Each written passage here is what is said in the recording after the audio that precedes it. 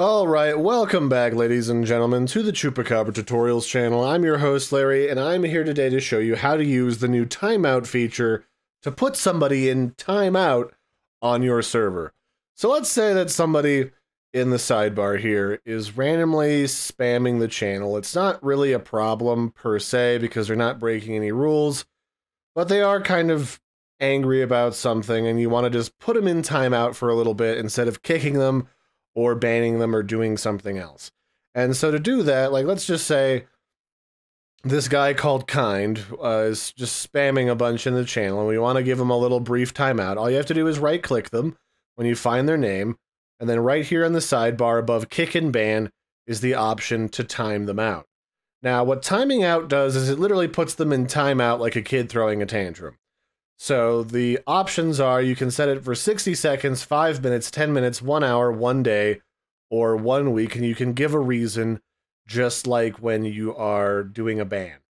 And this disables their ability to post, react, or basically send any type of messages on the server for the duration. They can still read everything. It prevents them from connecting to voice chat or from stage channels, and if they're already in a voice chat channel or a stage channel, it automatically disconnects them, so they can't use it for a while. So I'm just going to say that I'm going to time him out for 10 minutes, and I'm just going to say test timeout. Let's call it angry spam. And then I'm going to hit confirm. And now Kind has been timed out. It shows like confirmation at the top of your Discord window, and he's been timed out for the duration. Now, if I did that accidentally, I can right click him and I can remove the timeout from his person, and it'll even tell me how much time he has left on his timeout, 9 minutes and 40 seconds. But I can fix this by simply saying confirm, and it'll confirm at the top the timeout has been removed.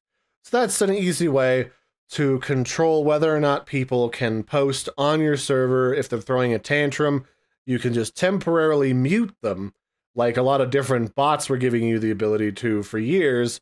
But instead of using a bot, it's just built into Discord.